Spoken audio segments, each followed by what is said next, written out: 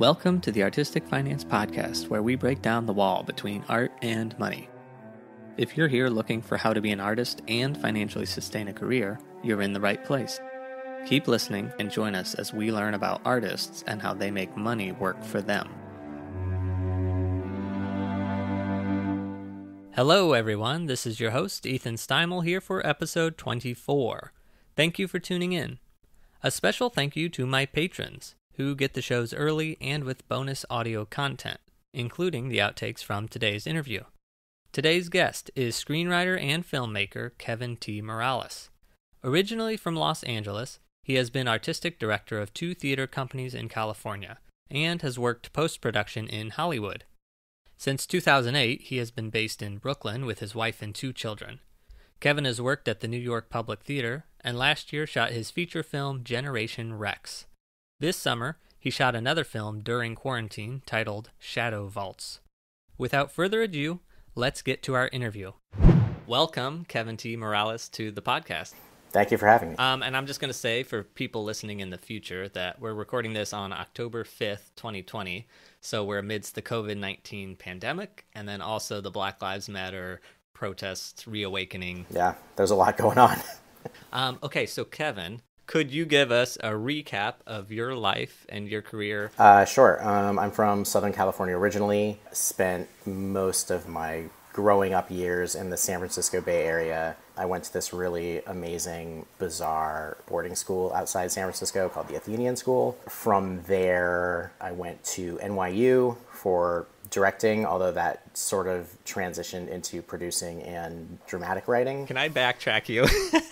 The Athenian boarding school, what ages do people normally go to boarding school? High school, but I was there from middle school through my senior year, but I wasn't boarding. My mom lived in the town that the school was in. So sometimes I'd stay on campus and sometimes I'd go home. I see. Kind of like was living the best of both worlds. It's like, I don't want to be at home. I'm going to stay here.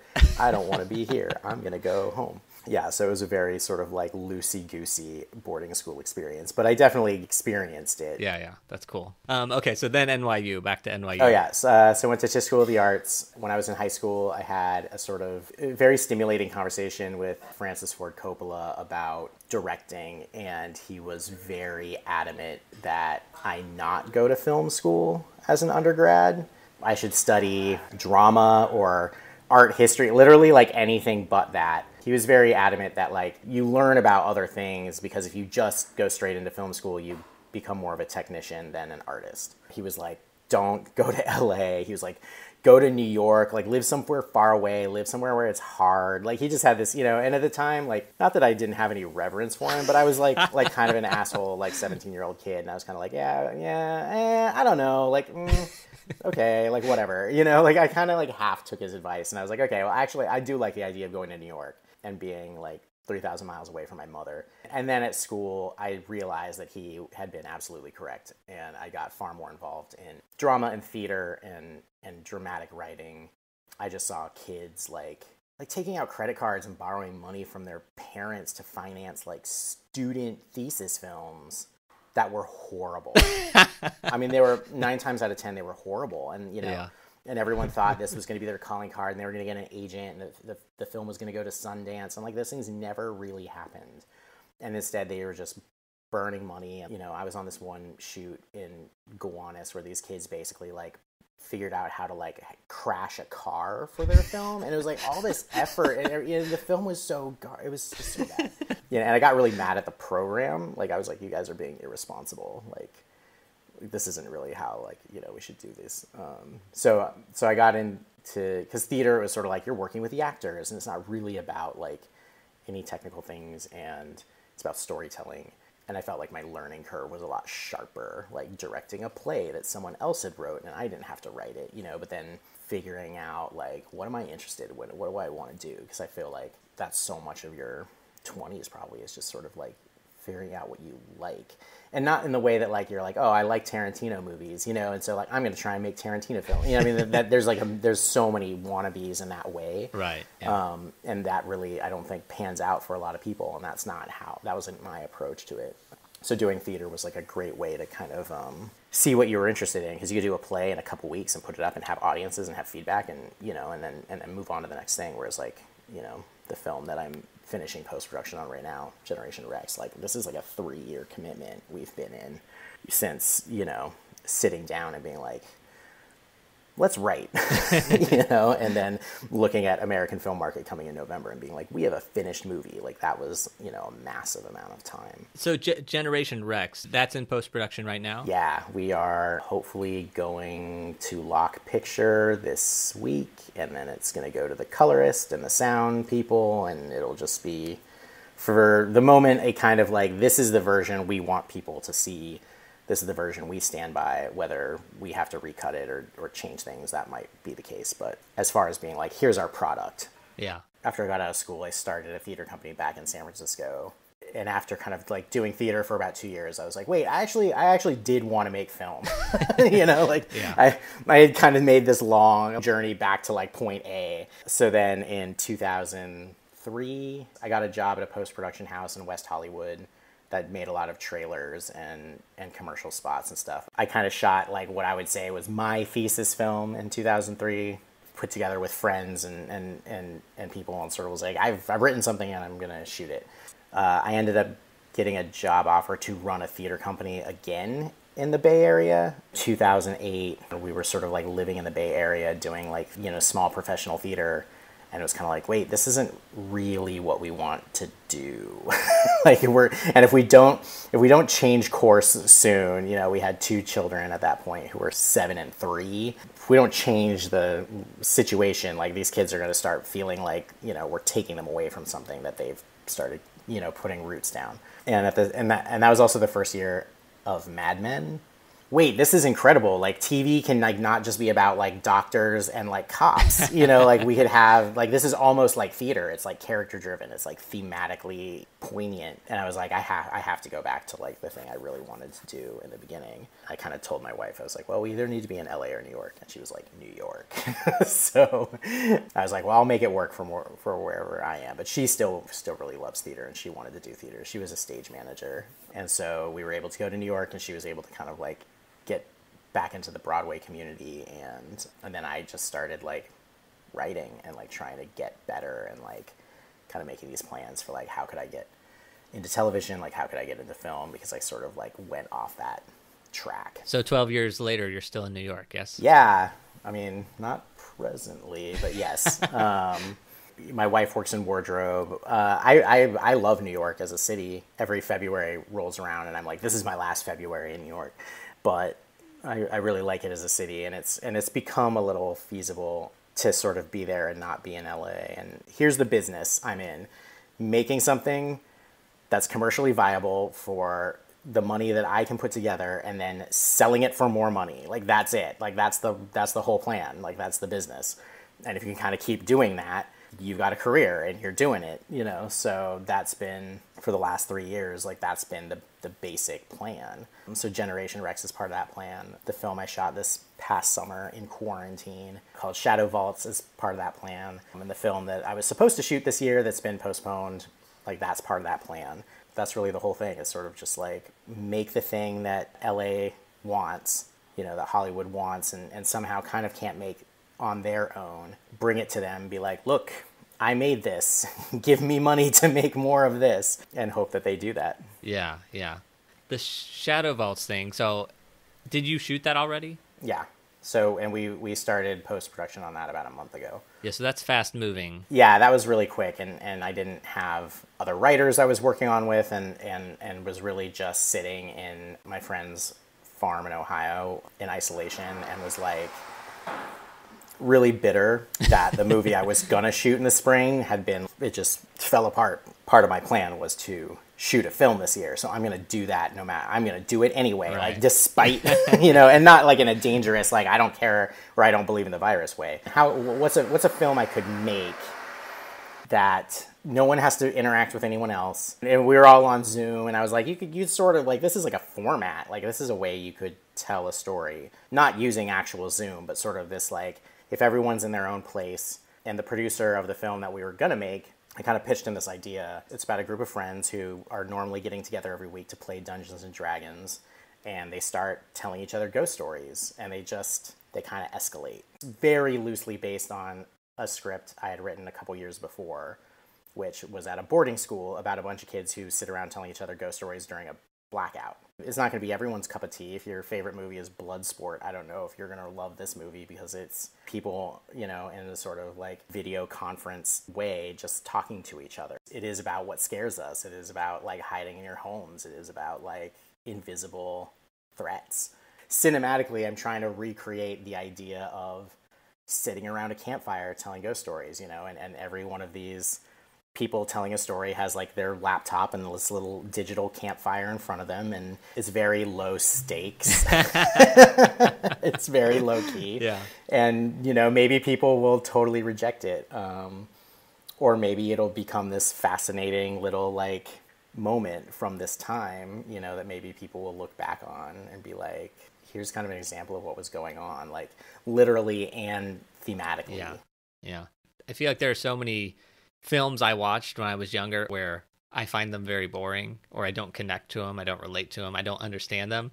And then you'll watch it with like the director's commentary, and it adds all this layer of complexity that I had no idea. Yeah, I mean, things should really have context. So when I was running a theater company called Venus Rising's sort of mission was to take old musicals, do them in sort of new ways with more experimental kind of staging, more, like not worrying about like sort of like the panels flying in and doing the sort of very traditional, like, how they did musicals in the 50s. And I would often come on stage before the show started, and I would give everyone the context for the show. Without context, things don't seem meaningful or important. If you go to a museum, they try to give you the context about the artist, about why this was painted, and they try to help you understand it. Not that it's irresponsible to not do that, but it's more enjoyable to understand where something came from. We did this one musical, On the Town, by Leonard Bernstein and Comden and Green, and it was written in 1944, and it's about 3 sailors who have 24 hours of shore leave in New York City. And if you're not aware of the context, the musical is quite fluffy and seems to really not be about anything. There's like not even really an antagonist in this film other than like time. If you realize it was written in 1944, them getting back on a boat has a larger meaning that didn't need to be told to anyone in 1944. Like, these boys could die.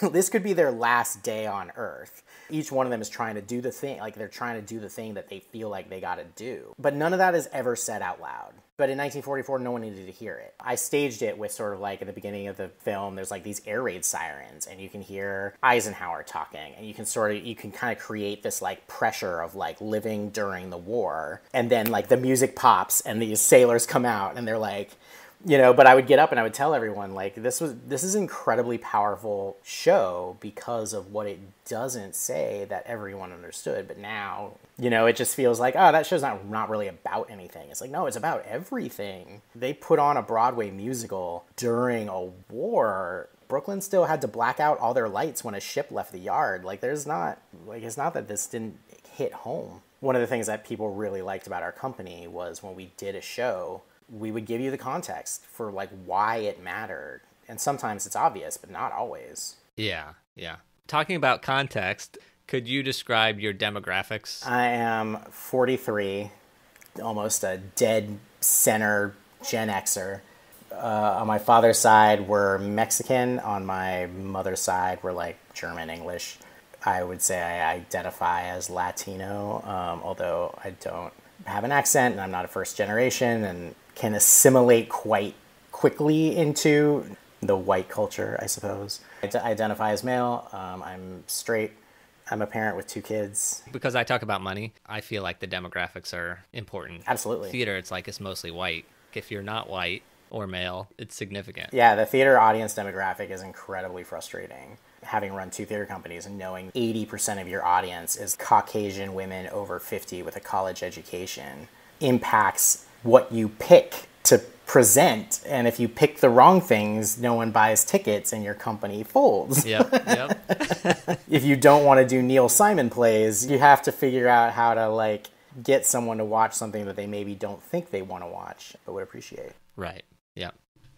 Okay, so to get to know your creative personality, what is a live event that you like to experience? Broadway.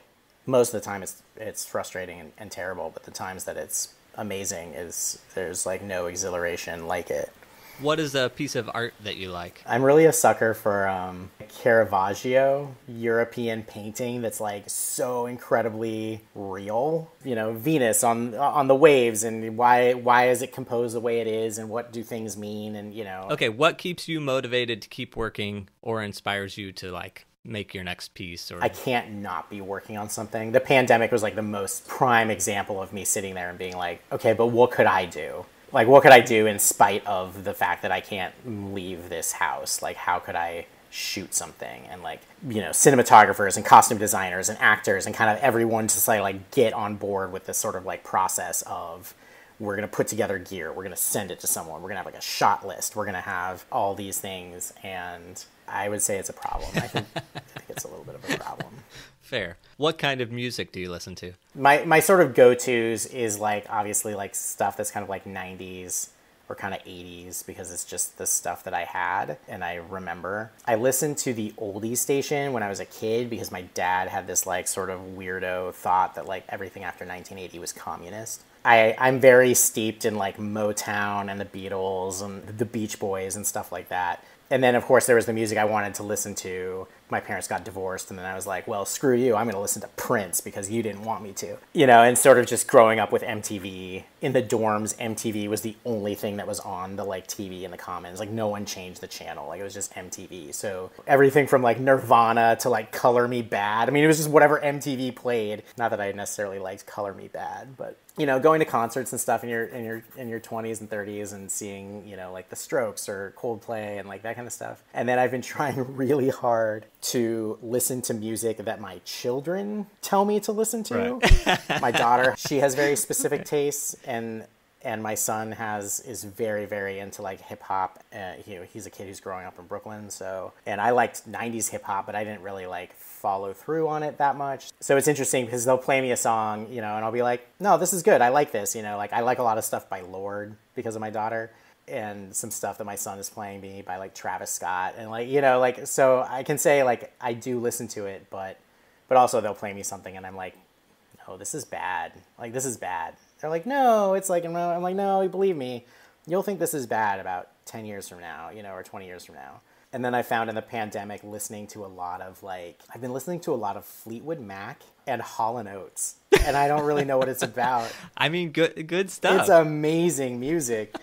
And my wife is just like, why are you listening to this? And I'm like, I don't know. Maneater. It's a great song. Hall & Oates Essentials from Apple Music, like bangers. All of them bangers. That's amazing. Okay, so that was your creative personality. Now your financial personality. Are you bad or good with money? Bad. My entire artistic career has been sort of like constantly trying to partner with people who are good at it. A director is inherently a spending position. And I studied producing and I try to write knowing what my limitations might be, but then it's very easy to sort of be like, but we need this. You try to find creative solutions to when you don't have the money for things always, and I don't mind having to work that way. When I was running theater companies and stuff, like I'm just sort of like, we need this, like let's make this work, like let's make this happen, and I think I'm exhausting to other people. I was gonna say, are you a saver or a spender? But I guess as in working, you're a spender, definitely.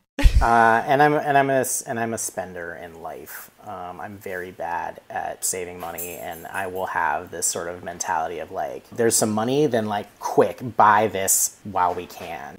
Growing up with like a single mom, she sort of had this attitude for a long time that like, we didn't have a lot of money. I was at this boarding school on a full scholarship. Her attitude was always to try to spend money on experiences. So she like wanted to take me on trips and we would like go places. But Christmas was usually pretty like, you get one or two things. Like, what do you really want? And I'm like, I just want a Game Boy. I don't need anything else. Like, just the Game Boy, you know? Like, so I still have that attitude a little bit. I also don't believe in credit cards, which has made life very difficult for me, having horrible credit, but like they're scams. It's like 100% horrible. Do you have a credit card? No. Wow. My wife has one. It has like a $500 limit. Wow. It's kind of for those instances when someone's like, you have to put down a credit card. You're like, okay. I have a debit card. Yeah. I'm not against the actual card. I'm against someone being like, here's some money, buy something, and then we're going to charge you for using our money. It's horrible. It's really bad for you. You know, now you're making me self-reflect. Philosophically, I guess I'm also against credit cards. You know, I remember getting mail at the dorm being like, you're a college student. Why don't you get an American Express card? And I was like, okay. You're living in New York and you're like, bam, bam, bam. And then you're like, oh, I can't pay for this.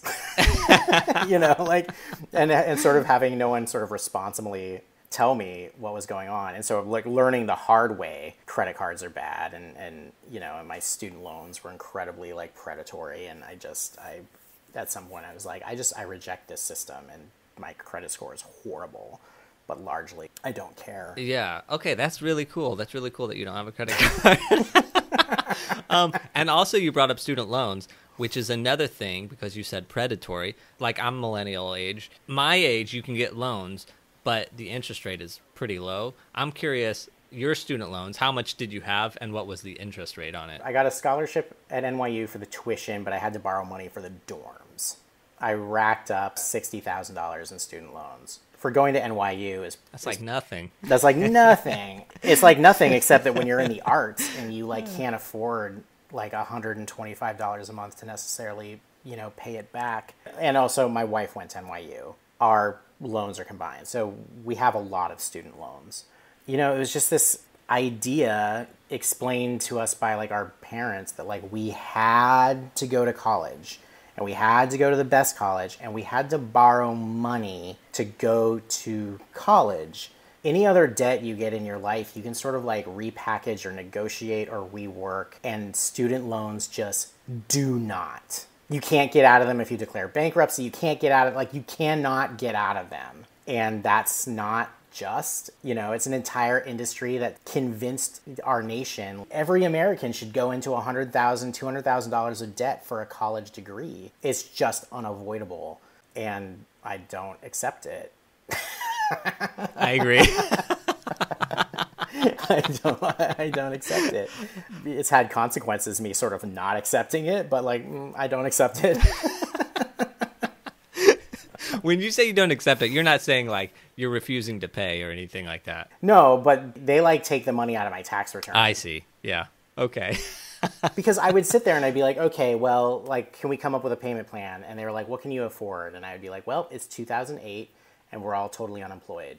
And they'd be like, okay, so you can defer for 6 months. Okay, so great, let's talk in 6 months. Hey, still nothing going on. Interest is accumulating, and like this interest became more than the principal. I mean, like this horrible, in no way is there any empathy on the part of the student loan industry for people. At one point I was just like, well, you just do what you got to do, because every time I talk to you, I'll say like, I can give you $75 a month. And they're like, that's too low. Oh, well, you can take it or not. I'm like this, you know, but they're like, well, but you'll die before you ever pay these loans back. And I'm like, can you hear yourself? like listen to like what's coming out of your mouth.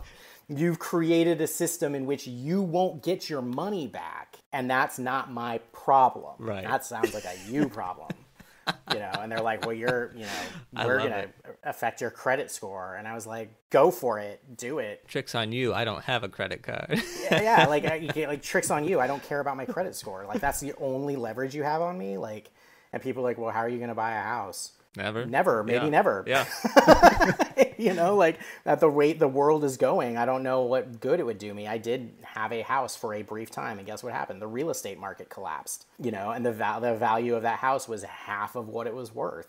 Guess what happened? Like, we don't have that house anymore. You know what I mean? So I like don't really buy into this system where they just leech money off of us. For who? For what? For stockholders? For like hedge fund managers? Like, so that they can live in this bizarro world that social media now lets us see. Like in the 80s or 90s, there were rich people, but you didn't really have any insight into their lives. And we were all convinced that rich people do stuff and like help us. But now we see rich people and we're like, you don't do anything. You've just created a system by which you just collect money from people who don't really have it. And I refuse to cooperate. And they're given more value in our society. Yeah, because they'll throw a few $1,000s at someone running for Congress. I mean, like it's just such a racket. Because a landlord who just owns a building charging rent, are they more valuable or a trash collector? I don't know. I would sort of argue that the trash collecting is more important. Exactly. You know, and like in New York City, this was like a big thing still a big thing. This sort of like, there should be rent forgiveness. And every politician is kind of looking at each other being like, yeah, but see, we are landlords, so that's not going to be the solution here. You know, like the solution will be to give you money to pay us. That's going to be the solution. I've paid my rent through this pandemic. Part of me kind of wants to be like, I don't want to, you know, and someone's been like, well, you don't have to because they can't throw you in jail. It's like, for now they can't. For now, and like, and what is the consequences of this, you know, down the road? And maybe I shouldn't care because I don't care about my credit. Yeah, it's just it's unsustainable, and then people are going to be surprised when there's guillotines on the lawn. If anyone's watched, you know, read a history book, like guess how this goes. It was 2015, and I listened to a podcast called The Investors Podcast. They're sitting there analyzing the wealth gap in the United States and globally, and they're just like, it is so unequal, and historically when it gets so unequal there's revolution. And they say we're sort of there, and you know, I don't know what to tell you. Like, they're sort of conservative leaning talkers, but they're like, something has to happen to close this wealth gap, and that was 5 years ago. Right, and you know, and the idea is like, oh well, you can have a revolution in America every 4 years. We can have revolutions that don't like end in like violence. I guess people listening to this podcast in the future will like know. Yes, this is a pre-revolution podcast. Yeah, we're like 30 days from an election, and I don't know if it's going to be a peaceful transfer of power. To be in that place is really shocking to a lot of Americans, and for a lot of Europeans or anyone else in the world, they're a little like, welcome to our world. Yeah, welcome to our world, and also you're doing it to yourself. Yeah, like this is all self-inflicted because you just love your racism so much. Yeah, wait, seriously. Okay, wait, one more note on this interest student loan thing. Somewhere in the Bible or the Jewish text, there's a rule, there's one of their old school rules that says, when you lend somebody money, if they're of your tribe, you don't charge them interest. But if they're a stranger, go ahead and charge them interest. If I had to cherry pick like one good thing out of a religion, that would be it. We should work together to help others borrow money. It's just amazing that we have a system of government that wants to rob us and doesn't want us to have better lives. That's the pre-21st century thing that's got to get killed. At the start of your career, so I guess when you got out of NYU, what did your finances look like at that point? Horrible. They were horrible. My wife and I got married a few months after school. We started a theater company but had jobs. My wife was working at a magazine. I got a job in the ticket office at the theater that invited me to start a theater company in their sort of black box theater. And we were renting a little apartment and trying and funneling a lot of our resources into a theater company that was financially not set up to succeed, which is my fault entirely. Critical reviews, San Francisco Chronicle named On the Town like the best musical of 2000. Like, the work we were doing was great and widely appreciated, but I was constantly trying to hire union actors, pay people. I didn't want to be doing community theater. That was just an incredible stress. And I should have taken it more slowly. And so that was all just sort of unsustainable. And then 9/11 sort of put the nail in the coffin. That makes me like you so much more. The fact that you like wanted to pay people for their work, that's a big thing for me too. Yeah. There was like this award ceremony that they would do every year, and they were like, oh, you can't qualify for these awards because like you're paying actors. And I was like, good. Yeah, I don't want to qualify. Yeah. like I'm like happy with this. And then it's kind of funny because like you fast forward a few years and then they all started doing it. Have you had any health challenges? I have diabetes. Have you had that always? No, it was sort of dormant right around the time I turned 30. I had lost like a lot of weight and I was like acting crazy, and I attributed a lot of it to just the stress of running a theater company. But like I wasn't necessarily like exercising or like changing my diet or anything, and I just felt like I had like headaches like every day around 4 o'clock, and I was really like a nightmare. Like people did not like me. Like come to find out, it's like, oh, your body's not processing sugar and you stop producing this like hormone. So it took a little while to kind of figure everything out, but eventually I went on insulin and everything. It kind of like all evened out. Did you have health insurance at that time? Yes, but not through my theater company. It was basically through my wife having insurance through Actors Equity. When I got hired to run that theater company, I hired her as the production manager, and she was stage managing almost half the productions. And that was one of the things when I went to the board was like, this has to happen. And I directed, I think we did 5 or 6 shows a season. I would direct like 4 out of the 6. And I would give myself a directing contract. So I think between the health insurance from STC and from Actors Equity, we were covered. But like people would be like, well, why are you paying yourself like $5,000 to direct this musical? Couldn't that money be put somewhere else? It'd be like, it could be, but then I don't have health insurance. You know, like you say 5,000, I'm like, oh, that's so much money. Shall we break that down hourly? That's going to boil down to like $3 an hour. Yeah, yes. And you know, like essentially my wife was basically making like minimum wage, you know, stage managing a Bay Area theater like equity contract and stuff. Stage managers put so much time into a show, and same for directors. We're talking like 16-hour days. And my kids like grew up at this theater. They were there because we were there. And it was great. I mean, it was really great, you know, that we had like this sort of like family theater, and I got to like create like the culture that I really wanted. But the board of directors at the time was really torn about it because I was really asking them to do a lot more. And they like kind of would come back to me being like, is it worth it? And I'd be like, I can't help you. You know, like, I can't help you, but you clearly are annoyed that I'm asking you to do more when you have a business and this isn't even like your job. Like you just come in once a month and have a meeting and just sort of question my decisions. And it's not like I'm not okay with being questioned, but don't get mad that I like want to make it so that we do this for a living. And that's like the other thing that's like kind of uniquely American that I hate is this idea that like we punish artists. Oh, you want to do what you like for a living? Well, then you can't have any money because I'm doing something I don't like, so screw you. You know, I mean, just like, why is it if you want to be an actor, you want to be a writer, you want to be a playwright or a director, you have to suffer, like you have to starve. It doesn't make people better artists. We had somebody named Ariel Estrada on here.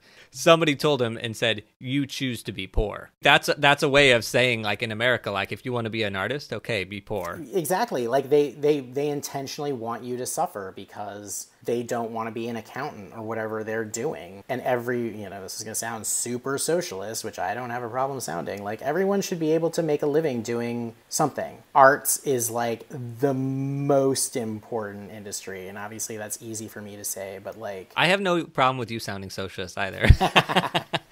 I think there should be a federal job guarantee. You know, I think the minimum wage should be $25 or something like that. Yeah. It just should. If minimum wage was like livable, then, you know, people could be artists, you know, like people could do both. People could work at Starbucks and then go home and work on their novel or painting. This idea that art has to be like a side hustle. It's just so unfortunately American. It's really funny, like, because some people have been like, well, how did you pay for this movie that you shot in quarantine? Because I couldn't take, you know, people who were investing in the other film and move it. And when the Small Business Association was basically giving out loans, I applied for one and they gave me a $5,000 loan. And I was like, I'm going to make a movie. Awesome. You know, like that's my budget, you know, like I hope no one who is maybe going to eventually buy this movie hears this on the podcast because I don't want them to lowball me. I want them to think I spent $100,000 on this movie or whatever. And literally everyone who's working on the movie is just getting points. There wasn't enough money to really pay anyone, which I believe in paying people. So if someone passed because they couldn't accept that, there was no hard feelings, you know. The DP, the editor, all the actors, like they all have points in this movie, you know. So my movie is actually exceptionally communist. You know, like we all own part of this movie and hopefully I can convince Hulu or someone to, you know, buy it off us. Artists, we have the stereotype that they're bad with money. Not having money and being bad with money are sort of like two different things. Absolutely. Absolutely. Because you have all this money stuff figured out, and you say you're bad with money. No, you're not. You have figured out how to make it work through all these weird, crazy ways, your entire career. I guess I feel like if I was good with money, then I'd have it. No. If you have excess money, or when you have excess money, where do you put it? For the last 7 years, my wife was like, she was working so hard on Broadway shows, which take no holidays. And we were, in our small Brooklyn apartment and doing all the things, get by. And at one point, Lauren Bacall offered my wife passes to Disney World because she gets lifetime passes to Disney World because they have pictures of Humphrey Bogart up in places. So it was like, okay, free tickets to Disney World. Like, let's figure this out. And we saved, and we sort of made it the Christmas presents, and it was everyone's birthday present. And we went to Disney World and we had a great time. Yes, we could have taken that money and put it in an account and done that every year and have some more money. But we'll never get this time back with our kids. We will never have that again. We really kind of figured out how to go to Disney World almost every year. We even were there in January before this kind of broken out, even though I was sort of like, should we be getting on planes? And I bought us masks. Diseases spread, it's not going to just live in China for its whole life. But we still went and we had a great time, and we have pictures and memories, and it's my kids are now 19 and 15, and I'm glad I didn't put aside 4 years of that money and just to have another $20,000 in the bank, which having $20,000 is great. I would rather have had that time with my kids and those the pictures we have and the memories we have and the stories that we tell to each other all the time, remember when, we have little videos, all that stuff is so that's what matters. Yeah, that's all. I mean, I love talking to you. It's all warm and fuzzy. Even when you talk about overarching depressing things, it's somehow warm and fuzzy. I'm yeah, hope for the future. Yeah, hope for the future. I don't know if I have hope for the future, but I'm gonna. Well, we do. Sure. Do you think about or worry about money on a daily basis? Yeah, pretty much. So one of the reasons we're not in New York presently was because our rent was becoming unsustainable. So my wife isn't working, and I wasn't able to shoot the film that I was supposed to shoot, and so there's just been, you could sort of see on a timeline when this runs out. So we subletted part of our apartment. Our rent is now substantially less. We don't want to lose the apartment because we've lived there a long time, and the rent we're paying is hard to find anymore. Can I ask what it is, just because I love to ask that question? Oh, sure. We have a 3-bedroom apartment in Brooklyn with laundry and a dishwasher, and we're on the top floor, and we have a balcony, and we're paying $25.50. For Brooklyn, that's not a lot. Sounds like paradise. It's not a great apartment. The kitchen is very small. There's a lot, the ceilings leak all the freaking time. We have our landlord, on the phone a lot, but we didn't really want to have to figure out okay, well, we're going to put all our stuff in storage, and then at some point we're going to have to try and find a new apartment. It was just can we just figure out how to sort of make this last? And my wife's collecting unemployment. I'm getting the sort of minor pandemic unemployment that New York offers, where it's you didn't really have a job. But we also recognize that you can't really get a job, so between the unemployments, there's some money coming in, and then we were sort of great, well, we're going to leave our apartment and have some help paying for it, and we're just going to try and spend as little money as possible. Visiting family, we're sort of nomadically driving around the country, and we got a car to do this. We didn't have a car. We haven't had a car since 2010 because I was trying to help the environment, for which I've now learned my contribution has made no difference. So we bought a used Volvo and have been just sort of tooling around, avoiding people. Throughout your life, have you used a budget? Not as much as I should. But again, it's sort of a head in the sand. It's depressing to kind of see, oh, we shouldn't really do that now, or shouldn't really do this now. The budget has been sort of mostly in one's head, where it's sort of okay, well, here's my wife's paycheck, and here's what's come in from doing a writing gig here or something here, and then being here's our bills, and we can do this or we can't do this. It's just always inconsistent. Even my wife doing a Broadway show versus another Broadway show, the salary she gets can change quite dramatically, even though it's sort of the same job, but every show is different. What is a fantastic financial decision that you've made?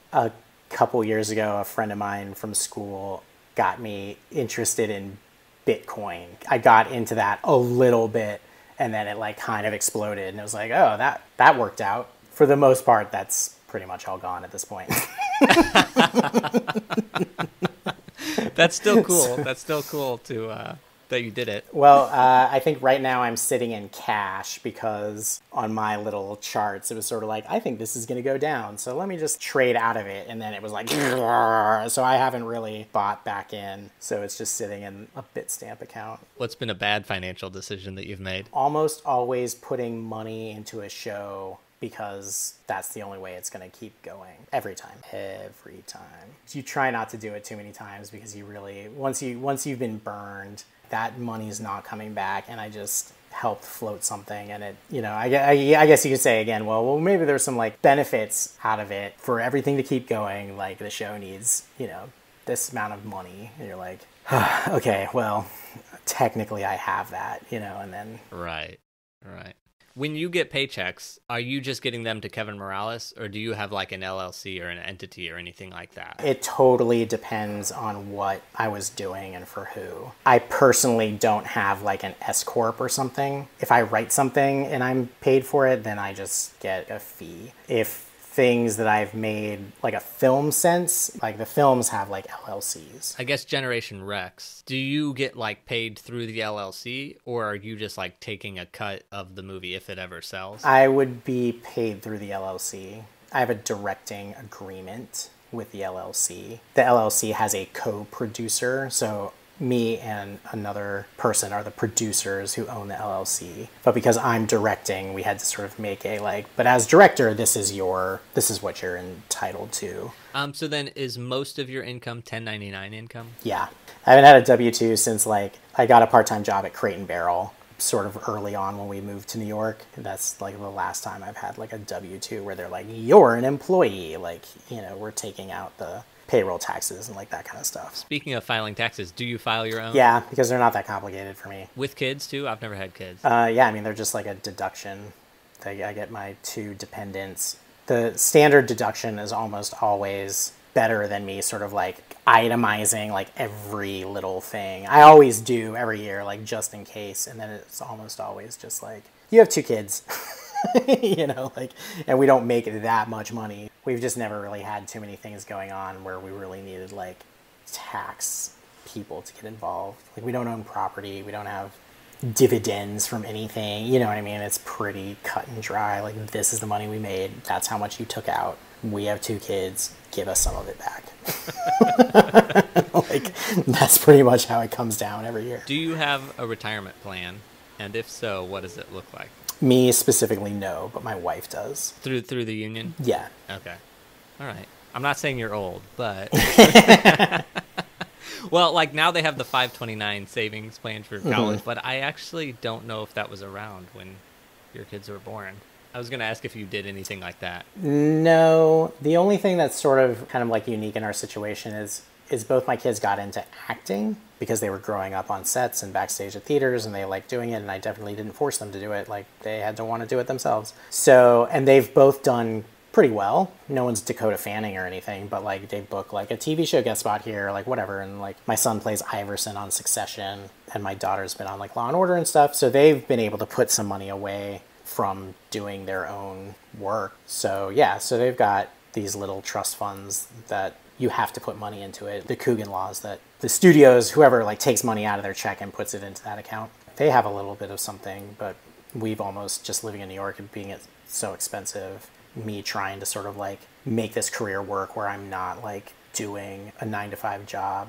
We've not really had like excess money to save. And my wife has been a total godsend by sort of really being able to kind of support us. The New York theater industry, there's enough work that, we really could have me doing sort of like little things here and there. I directed entertainment for the NFL when the Super Bowl was in New York.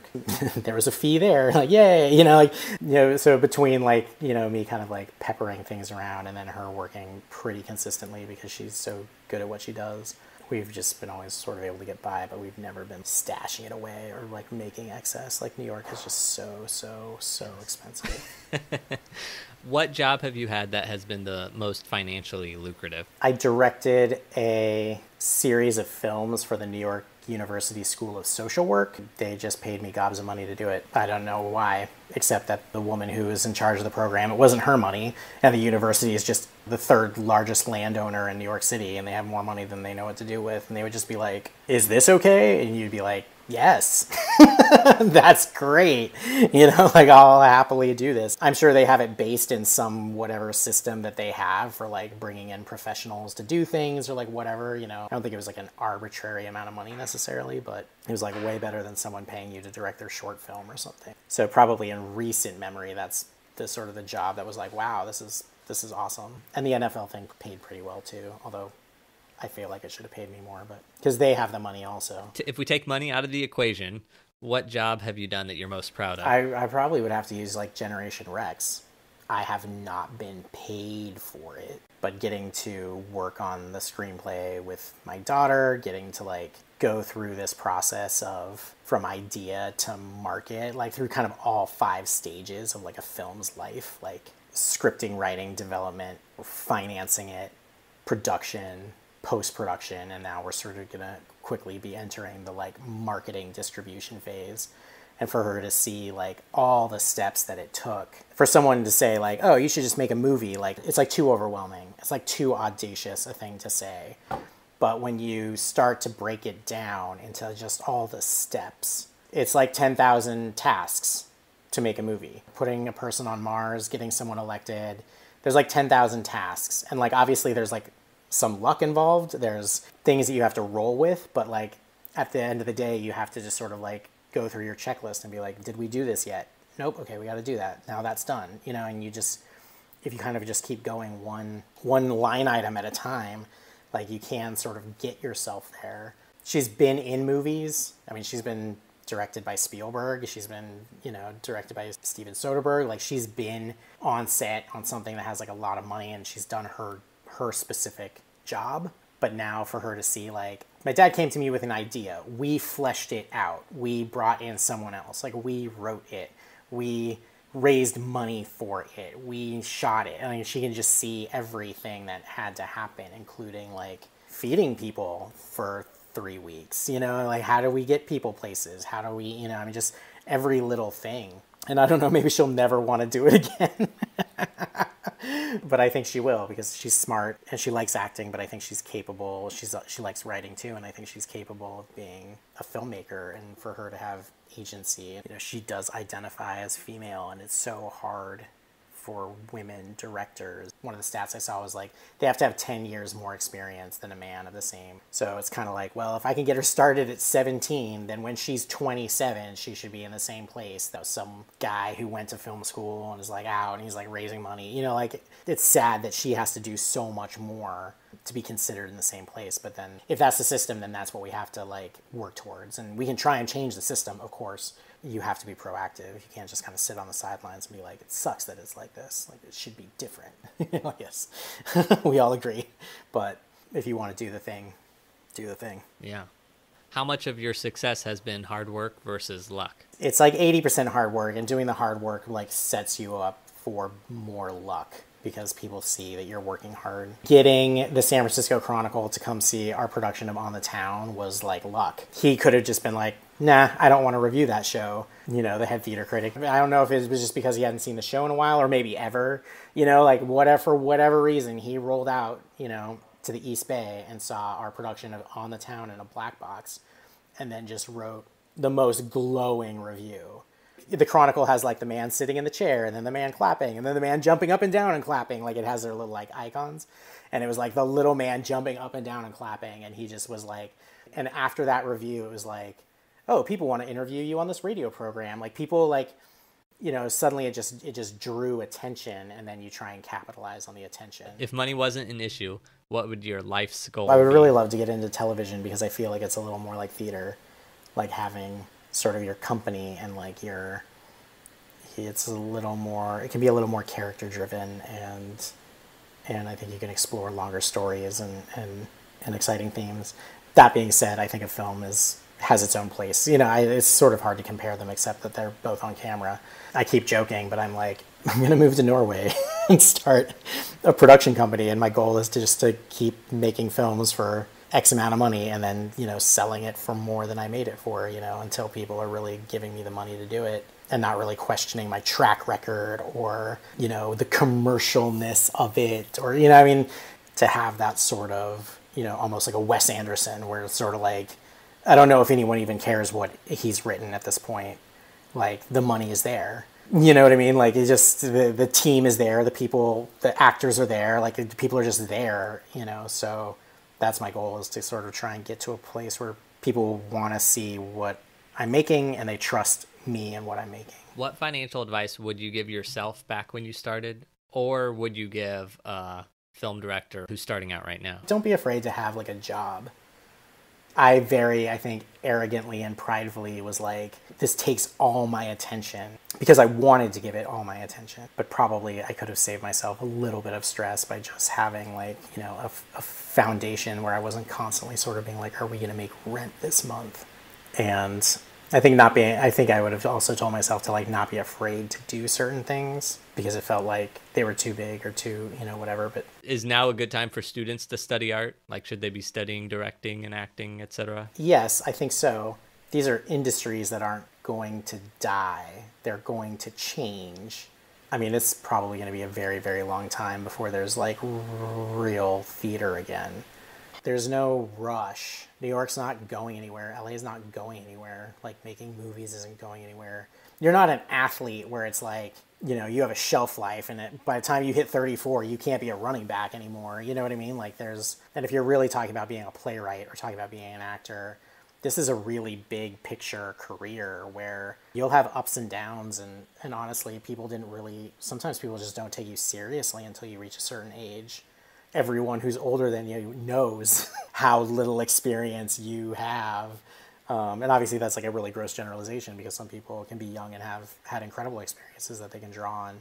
The goal is to educate yourself, find what you're good at, find your voice. And you do that just by living and experiencing life, and not necessarily tucking yourself into an apartment and just writing nonstop, because it's kind of like, well, what are you writing about? Eventually you're going to start writing about what it's like to be a writer. Right.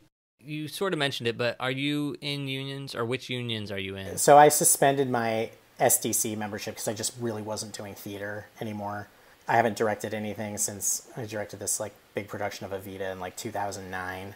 Was kind of doing, like, little, like, off Broadway things, but sort of like things that weren't financed. And I sort of was like, I'm not really pursuing this right now, so I don't really want to be paying these dues. So yeah, so presently I'm not in a union. I didn't know if there was any, like, film directing union or...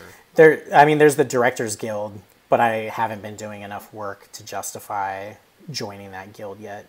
If Generation Rex comes out and gets distribution, and Shadow Vaults does, and then if the next project I'm doing reaches, like, a certain budget level, I can probably justify it, But until you can justify it, there's, like, not a reason to rush into it. Yeah. What can we do to stress the importance of finance and savings to fellow artists? I mean, I always wish that, like, but I don't know whose responsibility it is. I feel like a lot of people come out of arts programs or studying, and they don't understand their taxes, they don't understand credit cards, they don't. I think there's a pretty low financial literacy that falls on parents. And maybe there's a good high school out there that has, like, what would have been like a home ec class that kind of, like, gives you, like, this is how these things work, this is how a bank account works. So yeah, I don't know. I think there's either artists who have financial troubles and so they learn the hard way, or there's artists that don't. And it doesn't matter to them. They're being supported somehow, which I'm not criticizing. That's the difference. Yeah. I think that's also, like, in a college program, there might be a business class or a business of entertainment class. It's also hard because everybody's personal experiences sort of factor in. If there's somebody struggling and there's somebody not struggling, like, that's just a very different experience. One of the best classes I took at NYU was called Contracts and Law, and it was all about entertainment law. And it was like, here's this agreement, and we would walk through and sort of, like, look at, like, these kind of, like, standard, traditional, often used clauses. and discuss what they meant. That was like the most important class. I mean, and that was kind of through the producing, and that it was only that class that empowered me after school to be like, okay, like I'm starting a company. Here's, I'm talking to equity. I'm negotiating what my agreements are going to be, and having my rental agreement, like the insurance, like knowing those things. It's really important. I can't tell you how many people are like, so I want to make a movie. Like, what's the first thing I got to do? And I'm like, copyright the script. And they're like, oh, but I sent it to the Writers Guild. I'm like, no, you have to send it to the U.S. Copyright Office. There's things that you need to do. Have you applied for production insurance yet? No, but do I really need it? Yes. Unless you want to risk one of your trucks hitting someone and like getting sued out of existence. These are the realities, and it's been interesting seeing how many people questioning why things can't just start reshooting. The answer is almost always insurance. No one wants to take the risk of being sued because someone was exposed to COVID while doing a job. Until there's a little more precedent about that, there's like no real indie film production, because it's already a huge financial risk to just make a movie, but to suddenly have, for these production insurance companies to sort of be like, oh yeah, we'll still cover your shoot, but nothing COVID related, and then you turn to the investors and go like, we're still good, right? And they're like, no. Or they'll be like, yeah, sure, but like you assume all the risk, like we can't be named in a lawsuit. And then you turn to your producer and the producer's like, no. You turn around, and if there's no one wants to be like the target for someone getting seriously ill or dying because of what you did. But everyone's sort of like, why don't they just do this? Why don't they just like do that? It's like, because no one wants to take the risk. Yeah. Okay, final two questions. What separates those that have a career in the arts or entertainment from those that never get started or transition out of it? Tenacity, self-esteem. I think there's like two type of people that can make it happen. One type of person just doesn't take failure as like a final thing. Like there's like not finality in failure, and they can kind of get back up on the horse. And then the other person is just delusional. And I don't know what's better. Probably being delusional, because you just sleep better at night. I know some people who are so unbelievably optimistic, and they've maintained this optimism despite everything that would maybe say to the contrary that they should keep doing this. But because they're delusional and they just kind of keep doing it, and they maybe do get better at it, and they meet the right people and they're fun to work with, like you kind of can maybe sort of stick with it long enough. So you either have to be really good at lying to yourself, or you really have to have the ability to kind of shake it off. And sadly, maybe a lot of that is either just purely in someone's DNA, or whether their parents were supportive or not. I definitely had a mom who was like, you can do anything you want. And I went to a school where they're like, you can do anything you want. You're good enough, you're strong enough, doggone it, people like you. And kind of being told that your whole life. And there's definitely been times where I've like realized like, damn, I'm not good enough, or like, damn, people don't like me. There's times that the delusion is cracked, but I've had enough sort of success where like, no, I really did get those good reviews. I really did have someone read this and wanted to make it. You have to find your signposts that say like, you should keep going. But if your signpost is like, well, if I don't have an Oscar by the time I'm 30, like then just stop now. You know what I mean? There's like, you have to be able to say there's going to be a lot more signs that tell you to stop doing it than to keep doing it. That's where the kind of resilience comes in. Right. Final question. Where can people find out more about you? Oh, God, probably just Twitter. Yeah. I'm on Twitter way too much. Pretty much Twitter. All right. Well, Kevin, thank you so much for giving us your time and sitting and chatting with us. No problem. I really appreciate it. That was our interview with Kevin T. Morales. My takeaways were, student loan debt is a problem in the United States. It puts people into and keeps people in poverty. If we allowed student debt for high school, there would be an uproar. Yet somehow we accept that it is a necessity for higher education. Without a credit card, you can't build credit. But it is possible to live without one. If the choice is to go into debt with good credit, or have no debt but no credit, then perhaps no debt is better. Having an entire family working in the entertainment industry is really cool. It's amazing that Kevin and his wife have done it, and they seem to have an amazing family. If you want to hear more of our chat, please visit patreon.com/artisticfinance, where I've posted the rest of the interview. That's it for today. Until next time, break a leg. Thank you for listening to Artistic Finance. Find more information on our website, artisticfinance.com. Please subscribe to our podcast and please leave a rating and review. Artistic Finance is produced in New York City by Nicole and Ethan Steimel. Producing consultant Ann Nygren Doherty. Graphics and website by Josh Cutler. Music by Chong Liu.